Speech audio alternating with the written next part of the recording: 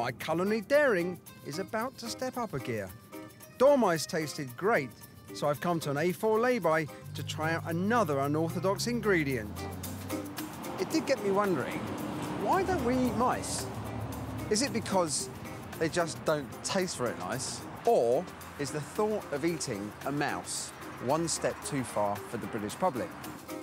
Mouse expert Mark Anderson has some larger rodents called multi-mammoth mice. They are bred to be safe to eat. So what have we got? We've got these two. Any reason why you chose them? Because they're nice and fat. Is it good enough?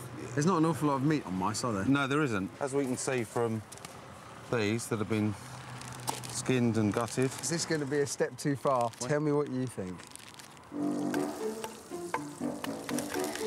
I can't believe I'm doing this. I actually can't. You know, you think, oh, I wonder what mice taste like. You never know.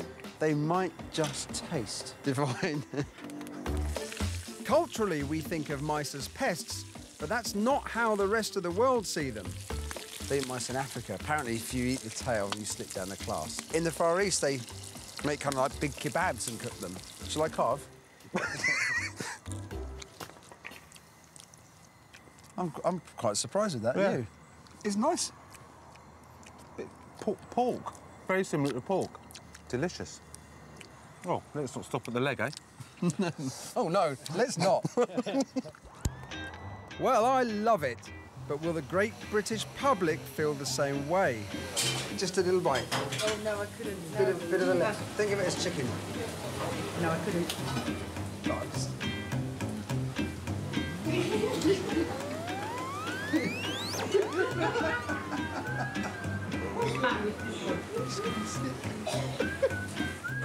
Is it just the thought of it? Yes. Excuse me, sorry to interrupt. Can I interest either of you in a minute? No, go on, no, I won't.